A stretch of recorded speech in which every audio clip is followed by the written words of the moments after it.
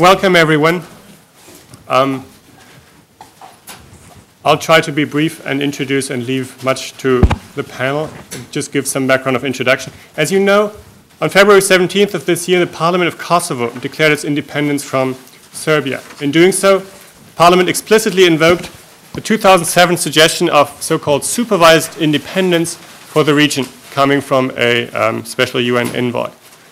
Following this declaration, the United States and several European states have officially recognized the independence of Kosovo. Other countries have rejected it. Serbia did not accept it, and Russia, as you know, has been extremely critical of this.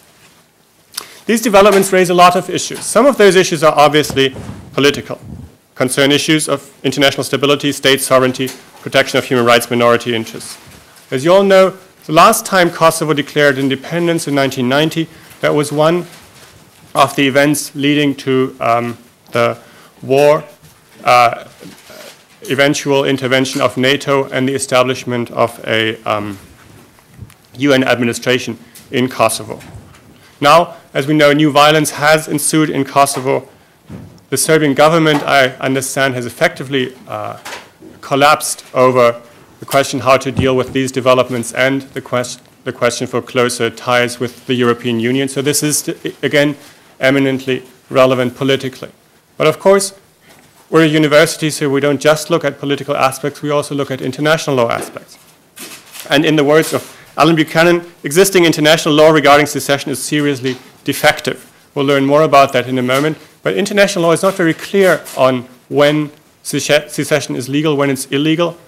And this is vital, if not only for Kosovo, then also for the question of to what extent this is, however it turns out, of precedential value to other independent movements in the world.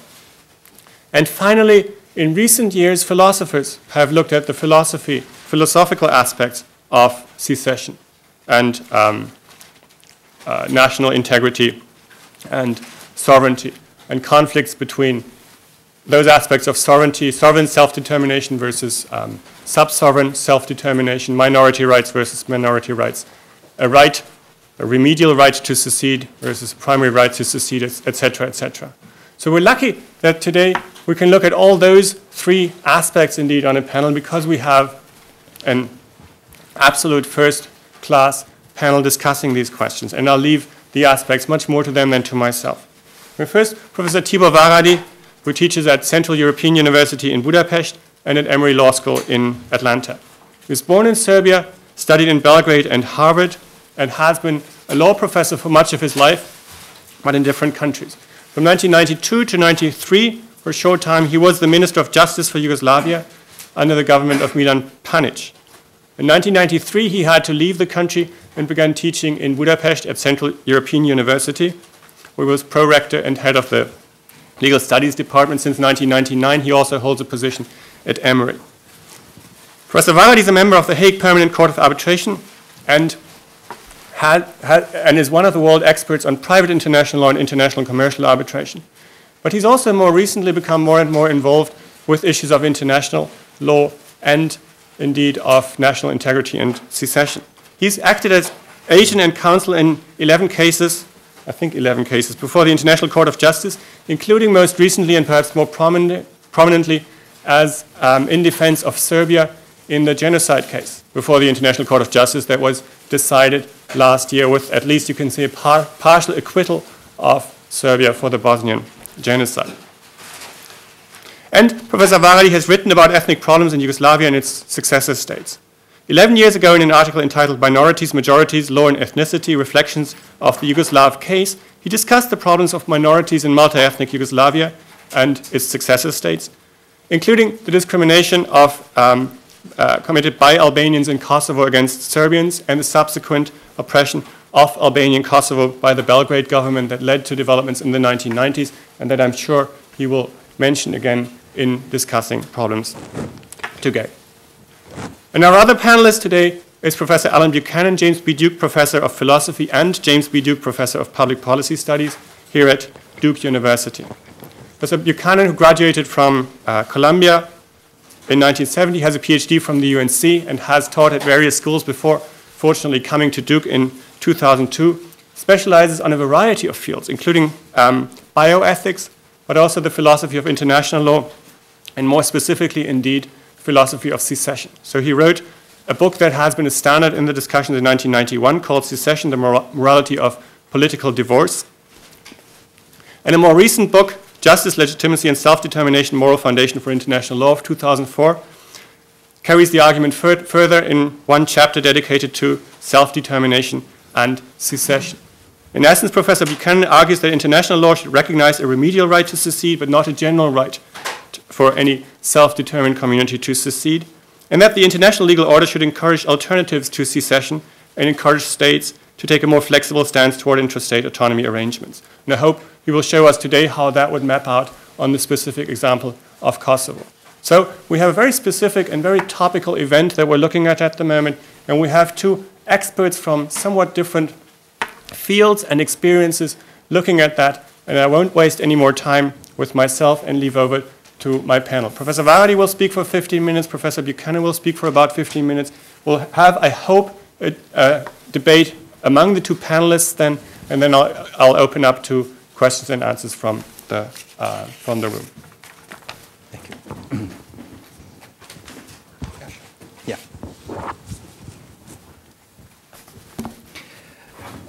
Thank you very much. Thank you very much for your kind invitation, and thank you for the opportunity to speak to you. It is not the first time that I'm speaking somewhere about, not even the first time that I'm speaking in Duke, about problems which came from the dissolution of the former Yugoslavia. I started hoping a couple of years ago that I will be speaking about conflicts in the past and tensions in the past, but it seems that it is not the past. It keeps to be topical. It keeps to be the present. Approaching the Kosovo issue, almost all players approach it under the angle of history, and if you go sufficiently back in history, you will find explanation for almost anything and justification for almost anything.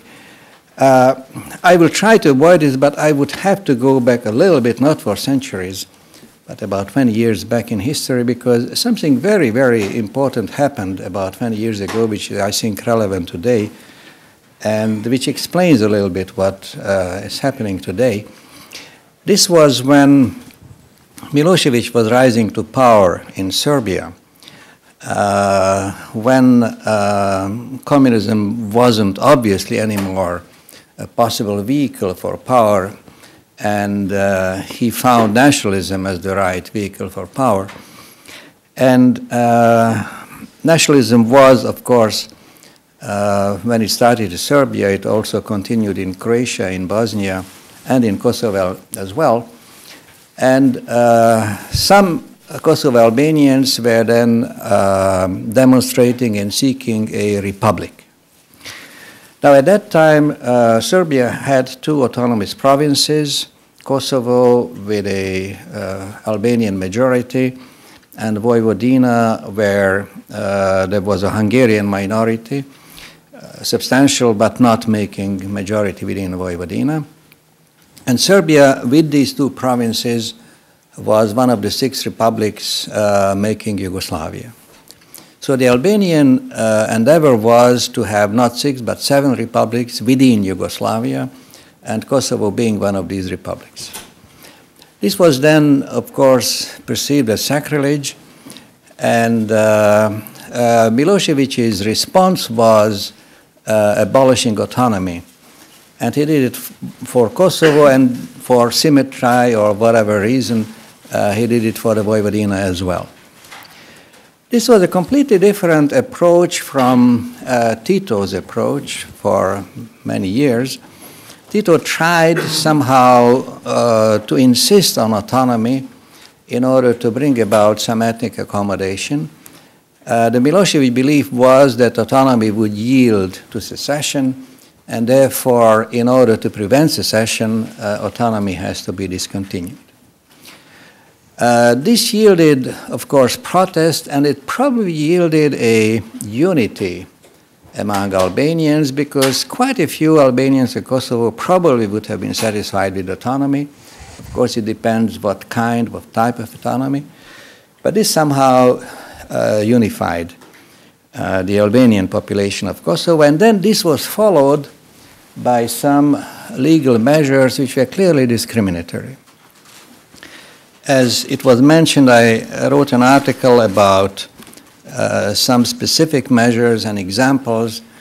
And I remember, as example, and this may be the closest to our profession here, that at the University of Pristina, 2 Albanian professors were fired because they left their office at 12 noon, although the working hours were until 3 p.m. So I wonder whether any of us or anyone in the academia could have survived this criterion and could have remained. A state of emergency was introduced. There was also a very interesting act on sale of real estate. This act was prompted by the fact that more and more Serbs were leaving Kosovo after having sold their house or their property. And this was prompted by actually 2 reasons. One, it was a fact, according to, as far as I know and as far as independent observers were establishing, sometimes Albanian neighbors were harassing Serbian neighbors and pushing them to leave.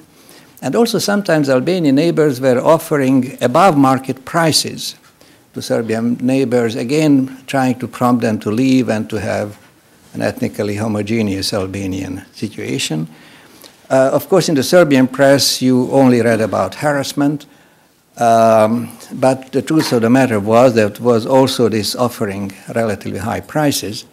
And then an act was introduced according to which no sale of real estate is valid without, if it is between a seller and buyer belonging to different ethnic groups, unless it has a permission from some ministry. An act almost without precedent. It was an act valid for the whole, for Serbia, but nobody cared elsewhere but on Kosovo, where practically these contracts were not admitted, but nevertheless people informally did give money and did cede land and property. All these steps, and of course firing of people from schools, propelled a movement towards a parallel society. And it was really a parallel Albanian society created, and what's quite interesting, it had parallel schools in private apartments, it had parallel medical service, and what is really almost incredible, it had a parallel tax system. People were paying taxes without a state.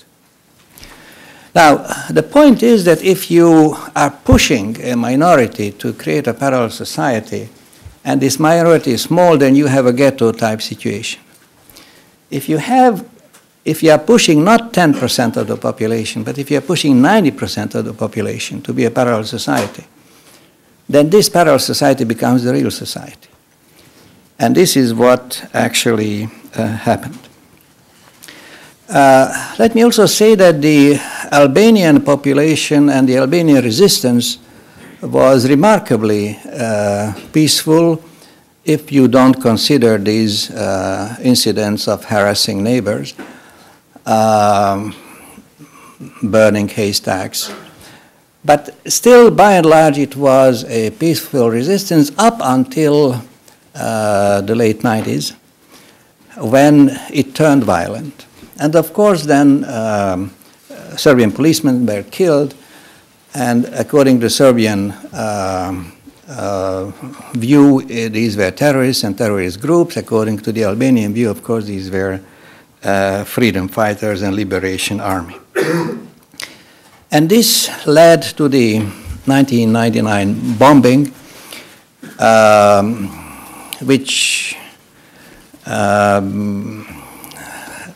probably prolonged Milosevic's grip on power, because it's very difficult for people not to hate those who are bombing and to have this complicated logic that you should hate those who probably provoked this bombing.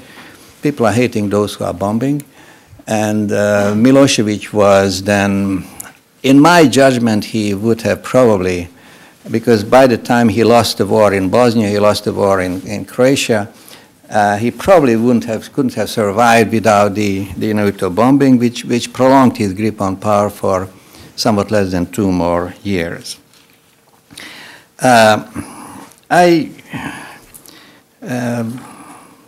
Maybe in question and answer I would like to say something about the NATO bombing, but given the time frame I will not do this now.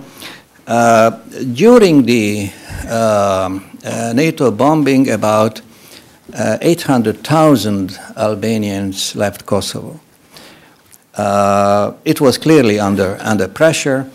Milosevic had a poetic explanation. He said that they are fleeing because of the bombing, and said birds are fleeing, deers are fleeing. Why shouldn't Albanians also be fleeing? Well, it was much larger pressure, and it was Serbian pressure on them. On the other hand, bombing was killing lots of innocent people, and particularly the bombing of the Belgrade television was, I think, an outrage. These 800,000 people landed mostly in Macedonia, and this is, I'm not at home enough in history, but maybe the only exodus of such a dimension which became completely reversed. These people did return, almost without an exception, and this is quite rare. Then we had the negotiations in Rambouillet in France, where both the Serbian side and the international side proposed autonomy. What was really the reason of the failure is difficult to know, although everything was tried. One negotiating maneuver which stunned the Serbian politicians was that Madeleine Albright was singing a Serbian lullaby to the Serbian negotiators, which took them unguarded. But there was no deal. And finally, a Kosovo declaration was reached in the United Nations in June 1999. Now, this declaration is important because this declaration is today the key argument of Serbia. Because this declaration actually does say that the sovereignty of Serbia should be untouched, and it does say that Kosovo should receive autonomy. During the debate in the United Nations, some people defending independence of Kosovo pointed out that these key sentences are in the preamble and not in the operative part. But that's a pretty weak argument, because in the operative part you have what was created by the resolution, and the operative part is that security presence, United Nations security presence will be established. This is what was decided. The preamble takes note of the assumptions on which the resolution is based, and the fact that Kosovo is part of Serbia was not created by the resolution. It's an assumption which was noted, and noted in quite strong terms. It said, reaffirming the commitment of all member states to the sovereignty and territorial integrity of the Federal Republic of Yugoslavia, and reaffirming the call for substantial autonomy and meaningful self-administration for Kosovo. So this is what the UN resolution says. And this is a pretty strong legal argument for the Serbian side. The facts of life, of course, are not so much pro-Serbian, because this parallel society became the real society, and it's really difficult to imagine nowadays Kosovo to be effectively part of Serbia. Now, what is also interesting, and that the Kosovo Declaration of Independence is trying to somehow counter one of the biggest dangers, and this is that this will be perceived as a precedent. It's certainly not a sign of a good rule or of good conscience that almost everybody who is pro-independence would say that, but this shouldn't be a precedent. If one creates a rule, then this rule should not be introduced but it shouldn't be a precedent for anybody else. But the Kosovars went so far that even in their Declaration of Independence, they emphasized, and I'm citing, observing that Kosovo is a special case arising for Yugoslavia's non-consensual breakup, and it is not a precedent for any other situation. So they really went out of their way to, but of course, whether it's a precedent or not, it doesn't depend on the Kosovo Declaration. So far, as you probably know, there have been, there is already a declaration of independence of Abkhazia, of Ossetia, and we shall see what will this yield. The first country to recognize Kosovo was Afghanistan, which is again a pretty, easy point for Serbia, that the so-called independent Kosovo is recognized by the quote-unquote independent Afghanistan. The United States was a poor second. Afghanistan was the first, and it's now recognized there were 30 countries. Now, since my time is limited, let me just say a few things about the present situation. As I told a few minutes ago to my colleague Buchanan, I believe that what happened was politically unwise. A part of from the legal side, and the legal side is unclear, to say it the least, had Kosovo been taken away, I think it should have been taken away from Milosevic. In that case, this was then close to an armed conflict, would have made more sense. But there was this feeling that it would be easier when a more democratic Serbian government comes.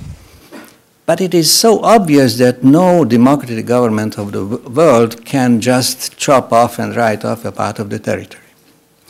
So when this happened, this gave rise to a huge outburst of nationalism, a quite predictable one. And I just cannot imagine that this was not expected, because it was so obvious that this is what will come and nothing else could come. It also gave a godsend to the Russian foreign policy. And on May 11th, there will be early elections because the Serbian government collapsed due to the Kosovo crisis. And the May 11 elections will be tremendously important because the extreme nationalists, whose leader, Vojislav Šešelj, is before the Hague War Crimes Tribunal on charges of war crimes, he will, it seems, head the list of the Serbian Radical Party. And in this critical situation, the Serbian Radical Party, in my judgment, has about 50% of chance to prevail. Without the foreign policy of the United States, I'm embarrassed to say, and of the European Union, I think this, the Serbian Radical Party would have never had this chance.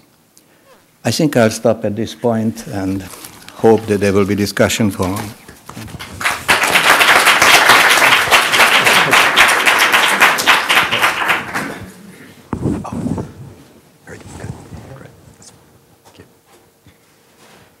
Thank you. Can you hear me? I've got my screen in front of me, so I'll just sit if that's okay. No disrespect intended. It's just a feature of the technology. Well, thanks for inviting me here, and I'm really very fortunate to be able to hear Professor Varady, and we had a nice chat before the session began also. One problem with this panel is that I think there's too much agreement. I agree pretty much with his analysis. So what I'll try to do, and I suspected that before we came here. So I've tried to cover some different things, which I think will be complementary to what he said. In a number of important international documents, there's this idea of a right of self-determination of peoples in several UN General Assembly resolutions and actually in some major human rights conventions. But it's a very ambiguous phrase, and the ambiguity has not been sorted out by a process of international law that's clarified what the right of self-determination is. The idea of a right of self-determination of peoples is easily confused with what political philosophers traditionally have called the normative nationalist principle. That's the principle that every nation or people has a right to its own state. Notice, not just a right to some kind of self-rule, some, say, intrastate autonomy regime within a sovereign state, but a right to its own state. If you think about it, that's a very incendiary principle, because depending on how you count peoples or nations, there might be as many as, say, 8,000 on our planet. And the idea that each should somehow magically come to have its own state would require either genocide on unprecedented proportions or a change of heart in human beings of the sort that we've never witnessed before. Also, this phrase, the right of self-determination of peoples, encourages the idea that whoever has a right of self-determination has a right to secede. I think this is a big mistake. We have to distinguish between having a right of self-determination and having a right to secede, because self-determination can come in varying forms and with varying degrees.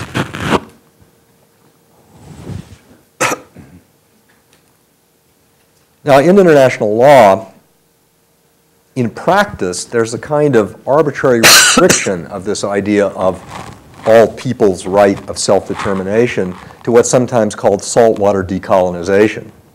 That is, it's not really treated in international law, in practice, as if it were a kind of sweeping right of self-determination for all peoples, at least where self-determination includes the right to opt for independent statehood. Instead, these documents in which the phrase, the right of self-determination of peoples, appeared, you have to see them in the context of the decolonization movements of the 1960s through 70s. And in those contexts, there was a tacit restriction of the idea of the right of self-determination, at least so far as it includes the right to full independence, to what you might call classic cases of decolonization. But the problem is with this very broad phrasing in the documents and no coherent legal doctrine, just this sort of in-practice restriction to classic decolonization, the idea of people's right of self-determination doesn't provide guidance for more frequent cases of self-determination. That is, now that we're through the period of classic decolonization, when secessionist crises arise now, they're not the situation of some colony on another continent fighting a war of national liberation to come out from under colonial rule from some European power. Instead, the crises arise with embedded national minorities, that is, within the boundaries of existing states. Also, there's a lack of any normatively coherent legal practice for the recognition of new states emerging through the process of secession. There was an attempt by something called the Badinter Commission to formulate guidelines for the recognition of new states emerging from the dissolution of Yugoslavia. And in principle, this sounded very good, because there was the idea that for, say, Croatia or Kosovo or Bosnia to be recognized as a new independent state, those states would have to issue some credible guarantees that they would protect the rights of the new minorities that were created by their seceding from Yugoslavia. So the idea was that the time of recognizing or not recognizing a new state emerging through the process of secession was a kind of leverage point, a sort of normative leverage point. New states need to be recognized. They need to have all the privileges that go with recognition as a member of the state system. And the idea was that that was the point to apply some pressure and get some credible guarantees that the first act of independence wouldn't be to start persecuting minorities within your new boundaries, the same people that you claimed had been persecuting you and giving you the reason for seceding in the first place. But this didn't really work. Germany first recognized Slovenia and Croatia, then a number of other countries followed suit, and there really wasn't any kind of serious effort to require the new states emerging from the breakup of Yugoslavia to meet these standards of protecting embedded minorities' rights. And if you read the Declaration of Independence of Croatia, in the first couple of sentences, it says something like, Croatia is a state for the Croatian people. Now, if you're a Serb living in Croatia and you hear this, you reach for your AK-47.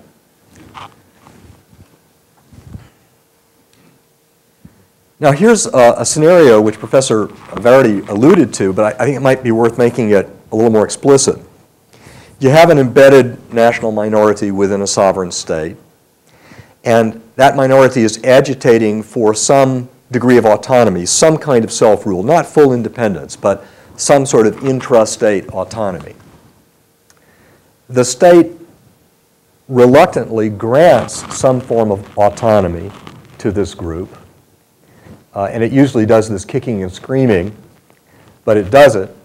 And then when the state decides that there may be a slip from autonomy towards secession, or simply when they think the power distribution has shifted so that now they can successfully repress the minority, then the state revokes the autonomy agreement. The next step is that people who had considered themselves autonomous, that is, who were looking for some sort of limited self-rule within the state, now move to the radical position of wanting secession, wanting their own state. States typically react very violently against attempts to break them up. So the state comes down hard on the secessionist. This repression by the state creates more people shifting from being autonomous to secessionist. Armed conflict ensues with massive human rights violations. And this happens actually over and over again. These are only a few examples where this death spiral has occurred. And it's disturbing that the so-called international community sits back and watches this happen over and over again and doesn't try to act more proactively. Now, it's very difficult for the international community to do this because this is a community of states, and state sovereignty is a kind of sacred dogma. So what would you think would be a reasonable effort to try to stop this death spiral, or at least reduce the frequency of it occurring? Well, before we get into that, I want to make a couple of distinctions. I'm a philosopher, so you have to bear with me. We make our living by making distinctions. I want to distinguish between a unilateral right to secede and a consensual right to secede. Norway seceded through a process of negotiation in 1905 from Sweden.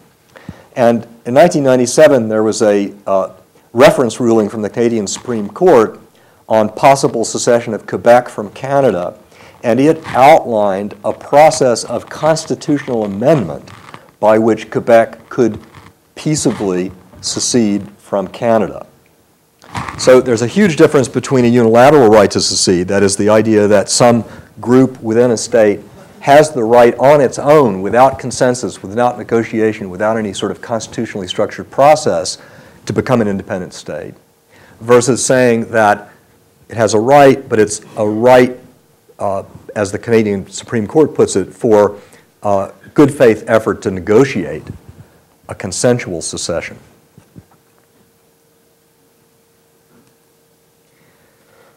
Now, there are two types of normative theories of the unilateral rights to secede. I mean, the unilateral right is in a way the most urgent topic, right? Because that's what efforts to exercise the unilateral right is what results in bloodshed, typically.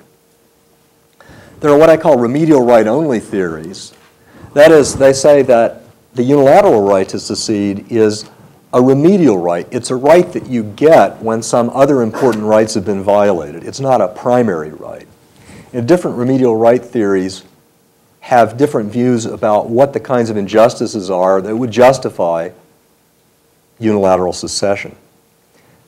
It might be persistent violations of individual human rights. It might be violation of autonomy agreements. In fact, I think the strongest case that Kosovo Albanians have for secession is that Milosevic tore up the autonomy agreement that they had with Serbia. Now, there are different accounts of how this occurred. The Serbs will tell you, or some Serbs will tell you, that the Albanians were abusing the autonomy agreement, that they were setting up a kind of mafia state under the pretext of a kind of intrastate autonomy, and that they were setting up a patronage system that excluded Serbs. They were actively perhaps persecuting Serbs. There are different views about what happens when autonomy agreements break down. And I think that's going to be important to keep in mind when you think about what role third parties might play. Now, the other kind of normative theory of the unilateral right to secede is sometimes called primary right or choice theories. And they can either be of the nationalist sort, that is, they follow this normative nationalist principle that I mentioned earlier, and I said I thought was extremely dangerous, in fact, mind-bogglingly dangerous. It's simply the idea that if you count as a nation, you're a group that counts as a nation, then it's your choice to become independent. That's all there is to it. It's a primary right. It's not a right that you only get when other rights are violated. Another version of the primary right or choice theory of unilateral secession is the plebiscitary view, and that is that the group doesn't have to count as a nation.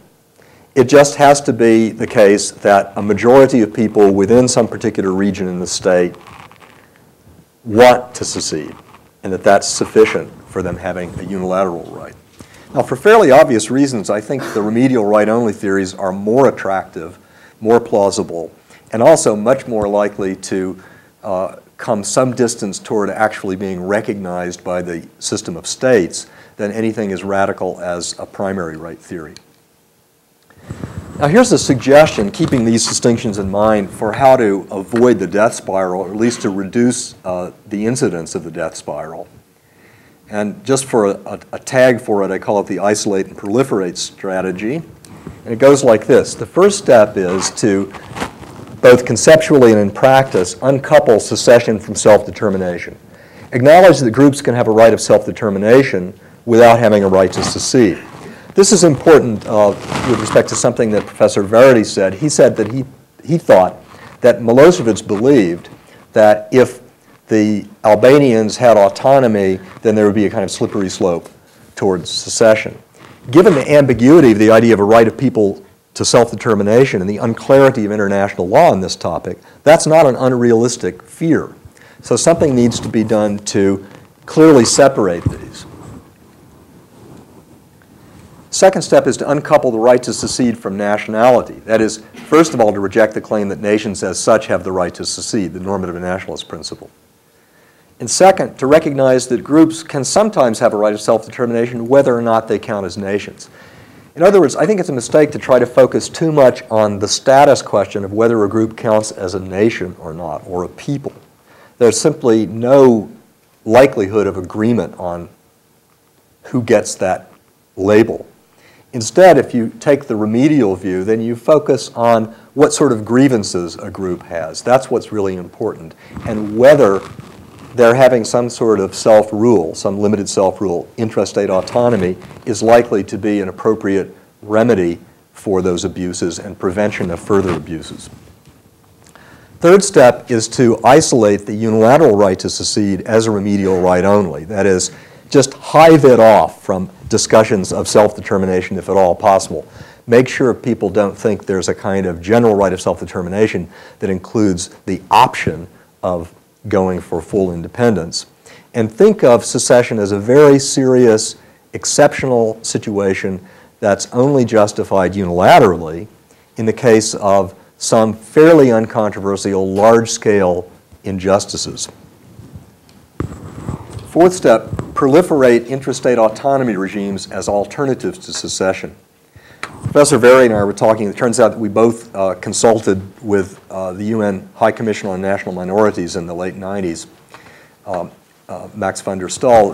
He was looking, when I talked to him, for lists, sort of menus of alternatives he could propose to leaders of embedded national minorities in European states and to the leaders of those states for thinking how they could move away from the question, secession or not, to the question, is there some meaningful form of intrastate autonomy that could be worked out for these groups?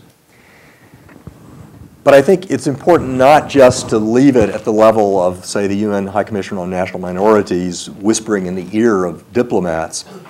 There needs to be some kind of more robust international or regional support for intrastate autonomy arrangements as alternatives to secession. That means there needs to be support in the negotiating of such agreements, intrastate autonomy agreements, and support for ensuring compliance, because there's a serious assurance problem here, right? On the one hand, the autonomists are worried that they'll make some concession that they won't go for complete independence, instead opt for autonomy, but the state will, at its own whim, revoke the autonomy agreement. On the other hand, the state leaders are worried that if they agree to autonomy, it'll be the beginning of a slippery slope toward secession.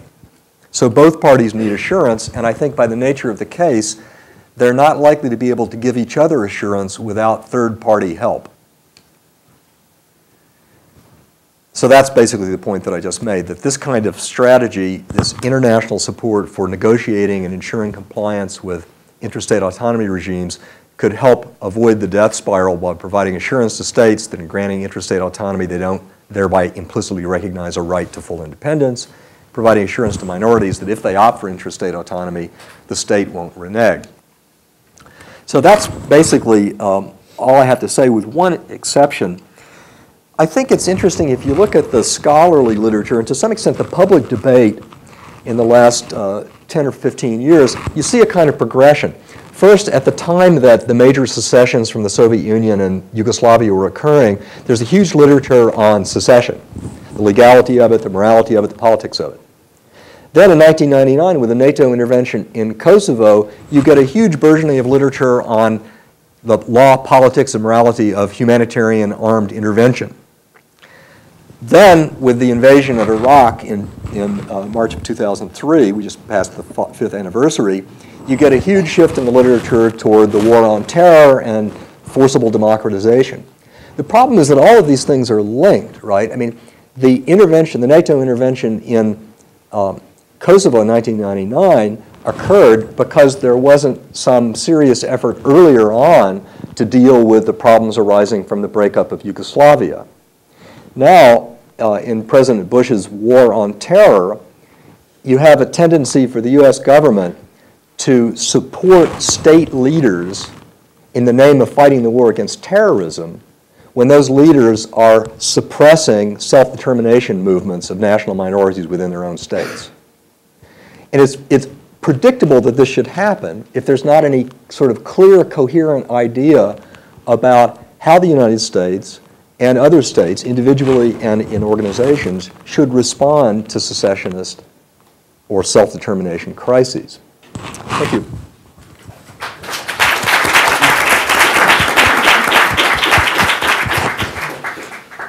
There's others always fear if panelists agree that that would be a bad thing. Need be a bad thing, but it might also be a consequence just of caution from everyone with very subtle topics. I'll try to ask first Professor Varady if he finds anything where he disagrees with what Professor Buchanan just said. Well, outright disagreement, actually, I couldn't find any point. Maybe I would add one thing, which is the Badinter Commission was mentioned, and maybe I would just add that the constitution of the former Yugoslavia had some unclear formulations which did not exclude, at least arguably, secession. That's right. Of the republics, but not of Kosovo, because Kosovo was not a republic. Right. So what was plausible for Slovenia, Croatia, under the Yugoslav constitution was at least legally impossible for Kosovo. And maybe another point, again, not refuting anything what was said, in this very short time period when Milan Panic, an American millionaire, became prime minister and the real power belonged to Milosevic, then Panic challenged Milosevic because that was the only way to have some real power and to really do something. And these were presidential elections in December 1992. And on these elections, Panic did well enough to surprise anyone, but not well enough to win. Milosevic won by a margin of 6 or 7%. Now, what's interesting here is that the Albanian vote could have amounted to about 20%. So there was a very strong endeavor to try to make the Albanians vote. And I had some little role in it, but a major player was the German ambassador to Serbia and Cyrus Vance, the former State Secretary of the United States. And the Albanian response was the following, not officially, but rather clearly, that we have suffered so much that we know that under Panic we would get back autonomy, that it would be better, but it's enough. We want Milosevic to prevail, although we hate him, because it might bring about an explosion of the whole country. So I was really shocked by this. The Albanian suffering was true suffering, but it seems that at that time, the Albanian vote could have turned the tables and turned the situation, because 6 or 7% was missing and they had a control of 20% of the vote. But they boycotted the vote. I think that's a really interesting point, and it raises a question which I think nobody who's tried to work out theories of the unilateral right to secede has answered, and that is, it's one thing to say, well, unilateral secession could be justified if there are some persisting injustices. But the question is, at what point, if there's a change of regime, and it looks like it's going to be more hopeful, Yeah. At what point do the people who've been suffering these persecutions in the past still have the right to say, well, we've had enough, and we're not going to meet you halfway, we're not going to give you some credibility and give you a chance to do better? Now, I think it's tricky, because if you look at the history of these breakdowns of autonomy agreements, there are some cases where the state over and over betrays the autonomy agreement. Chechnya is a good example. I mean, going back, for over a century.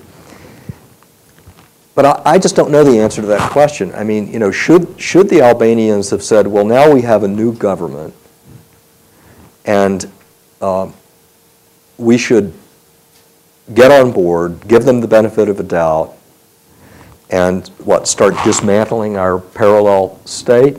Well, building up the parallel state was very difficult. And they would need that parallel state if things break down, if they revert to the former kind of situation of persecution. So I think without really strong, credible assurances backed up by third parties, it may have been more forgivable, more reasonable for the Albanians to do what they did. Yeah. But that means there was a missed opportunity on the part of the international community for trying to provide the kind of assurance that would have made it more reasonable for Albanians to try to make it within Serbia in an intrastate autonomy agreement. So at this point, under your theory, does Kosovo have a right to secede or not? I think so, but saying it's a theory is a little ambitious. It makes it sound like it's this elaborate, well worked out, rational system. It's a kind of an approach, and I guess if forced, and I was afraid that you were going to force me to make a judgment on this, I guess I would say that given the history of the treatment of the Albanians by the Serbs, and given the lack of really clear international commitment to supporting them from now on, I don't think it's unjustified for the Kosovar Albanians to assert their independence. But I think it could have been done in a. I agree completely with Professor Varady. It would have been better to do it in the heat of the war, when Milosevic was already, people were already defecting from Milosevic anyway, and it might have been much easier to justify then than when you have Milosevic out, you have a new government. The new government's doing a lot better in some respects. I think then we'll get questions from the floor. I had a question about Macedonia. I was wondering, I mean, the Kosovo Declaration clearly is giving some impetus to the Albanians in Macedonia, and I was wondering what are kind of the actions that both the international community, you know, and countries in the region and Macedonia can take to sort of, I don't know, not necessarily, you know, appease the situation, but, you know, create an agreement, an interstate agreement that would actually work, or I don't know if they want to allow the Albanians, the Macedonians to secede, you know, do that in some sort of peaceful manner. I'm just wondering what are kind of the conditions that, what are kind of the things that need to take place right now? Well, here we are coming to this sacred sentence, no precedent. But yes, the Albanians in Macedonia are watching this very, very closely, and yes, I hear that there are voices that this should be followed, just like in former Soviet Republic in Georgia, just like in Spain, just like in many countries. So I think it would, whether this crisis will be somehow manageable or not, but it will yield a temptation and a danger for Macedonia, I believe. Now, whether this danger will be, you know, handled, unlike Kosovo, the secession of Macedonia, Albanians would obviously not have this international support, but Kosovo has to a very large extent. So the Kosovo Albanians have much less chance, but I think some tensions will arise, yes.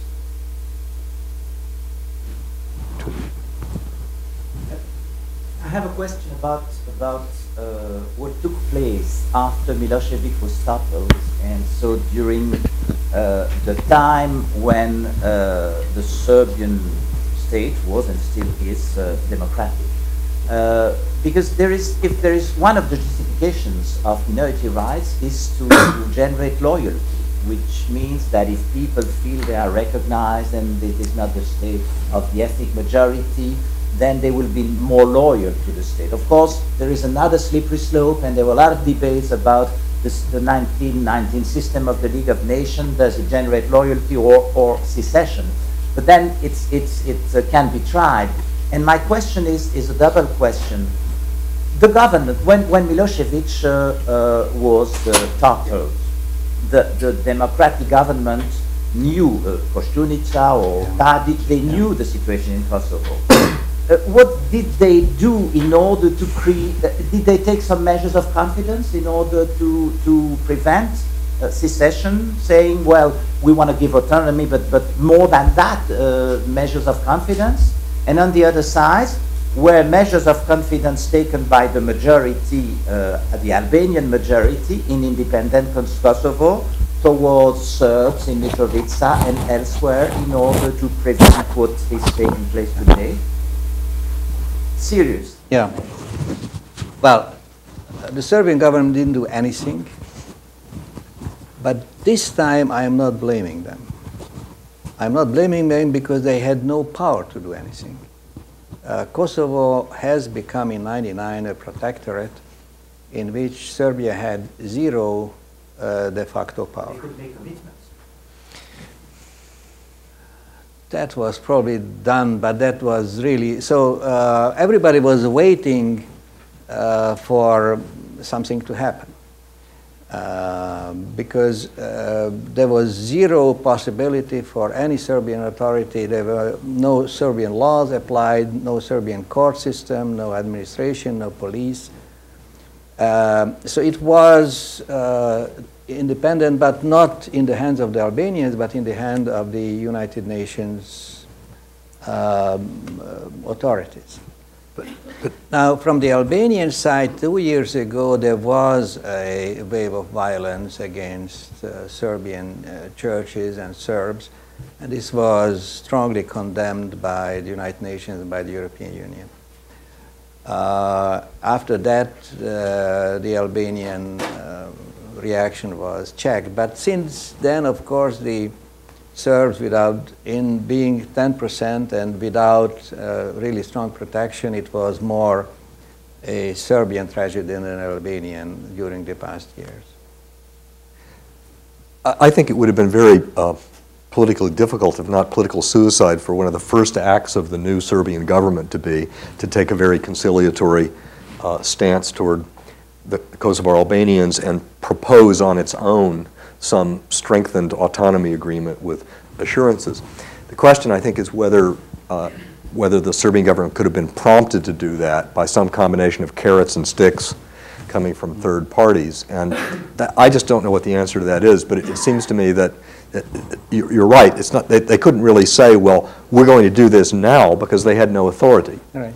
But they could have perhaps made a proposal, and if they'd had support from others, made a proposal for a point in the future when the external administration, the NATO administration was pulling out, that they would issue, credible assurances that this is the kind of autonomy arrangement which we will recognize, and here are the third parties that will back it up. Here will be the consequences of our defaulting. Here would be the consequences of your defaulting.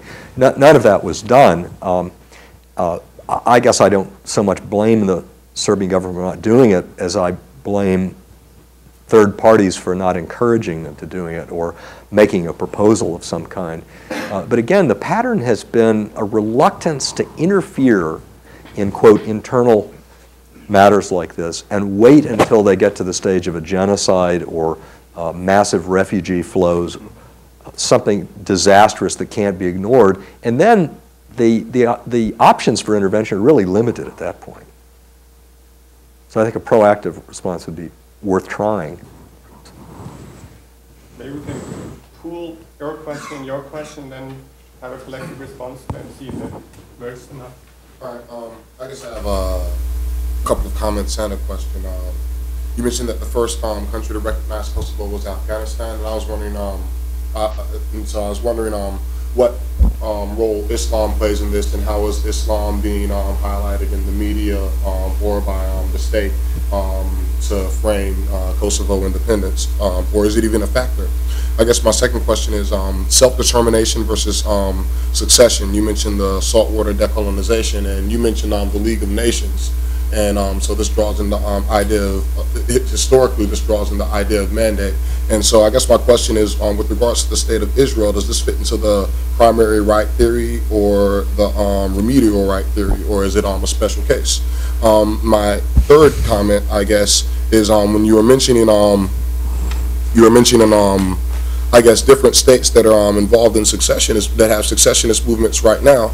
I didn't get to write down your complete list, but you had Sudan, Kashmir, and Chechnya, and I guess the states in which these movements are occurring all say that these movements are financed by outside powers. India says that Pakistan is financing Kashmir. The Sudani government says Israel is financing the southern movement, and a whole different group of international terrorists have been posited as having a role in the Chechnya secessionist movement. So my question is, how does outside funding play in international validation of a secessionist movement, whether this be overt or covert funding? Like if, say, an entrenched former colonialist power is backing a secessionist movement, how does this play out in an international court where this country may have a larger voice than, say, the minority which is calling for the secessionist movement? Wow. Fantastic. That's great. 4 minutes and still one question to go. So you can collect your thoughts on that already. First of all, because I'm in Serbia, so I'm really interested in this topic. And there was a question: did Serbia offer anything to Kosovo or Albania? And I would like to say that the Serbian government did offer but it was too late because the negotiations began 2 years ago between the Albanian side and the Serbian side, and Serbia was offering everything but independence. So for Serbia, it would have been enough just to have on the map Kosovo and Serbia, but the West rejected that. And under the table, Serbia was even offering division of Kosovo so that the northern part would become part of Serbia and the rest would be independent. But still, the West said, no, Kosovo will be independent in its entire borders. And I would just like to emphasize that this date is kind of symbolic. Today is 24th of March. And on the 24th of March 1999, NATO intervention against Serbia started. And if you go back to 1999 and if you hear the statements by the President Bill Clinton or Prime Minister Tony Blair or Javier Solana, who was then General Secretary of NATO, Secretary General of NATO, you will see that they were all stressing out that this is not an intervention against the Serbian people, and that this is not an intervention to take away territory from Serbia, but that it is an intervention to prevent Milosevic's forces against crackdown on Kosovo Albanians. But now it's 2008, Milosevic is dead, democratic government is in Belgrade, but still the West decided that Kosovo should be independent. So my question to Professor Buchanan would be, does he say that humanitarian intervention is a way to grant people's right to self-determination? So does the international community have a right to come with army to independent states and to grant the right to self-determination to people? Yeah, I guess that makes 4 questions. I wish we could spend 4 hours because they're really good questions. Great all that question. we have is, I would say, 5 minutes at most. So I'll ask both of you. Can I just make a quick reply to the last point that the gentleman from Serbia made, and then Yes, and then I think you can gladly start. yeah. No, I wouldn't want to endorse something as open-ended as a right of armed intervention to support secessionist movements. I don't think we've got the right kind of international institutions for making that decision. I don't think the Security Council is up to that kind of decision. And so even though, I could maybe imagine a better institutional arrangement in which it might be sometimes justified for multilateral forces to intervene on behalf of secessionists who had genuine grievances and who had tried autonomy agreements and the state had been completely unresponsive and replied, brutally. I can imagine a situation in which that could be justified, but that's quite different from saying that I think, there's a defensible right of the international community to do that in the absence of the kind of institutions that would be needed to prevent the invocation of that right being simply a pretext for geopolitical ambitions on the part of powerful states, selective application, arbitrary application of the right. But that's exactly what's happening. Yeah, I agree. Yeah, I don't think the decision-making for the intervention in Kosovo in 1999 was the right sort of decision-making process. Okay, I would like one part of your question, the one regarding other examples, Israel, Chechnya, the Middle East. Leave it to you if you want. I was hoping that nobody was going to bring up Israel. I was just praying that this wouldn't come up. But let me start with Afghanistan. So I don't want completely to dodge you. I don't think it's Islam what spurred Afghanistan towards this step. The Islamic countries have been much more reluctant than expected. So it is not an Islamic. So far, only about 30-something countries have recognized out of 190 members of the United Nations. I teach 100, I don't know. 100. Yeah. 190, yeah. So it's, and very few Islamic countries. So I think it's probably fair to say that Afghanistan doesn't really have a completely independent foreign policy nowadays. So I don't think it was an Afghan motivation. Now, secession determination, just one footnote. During the Yugoslav crisis, one very interesting point arose that, okay, you have self-determination. Everybody was completely for self-determination. But, you know, you have a precondition on what territory. The Croats wanted self-determination in Croatia. The Serbs in Croatia wanted self-determination on those territories in which they live. If you have self-determination vote in Serbia, then Kosovo will remain part of Serbia. If you have in Kosovo, it will be independent. If you take the Serbian part of Kosovo, where you still have a Serbian majority, then that would join Serbia.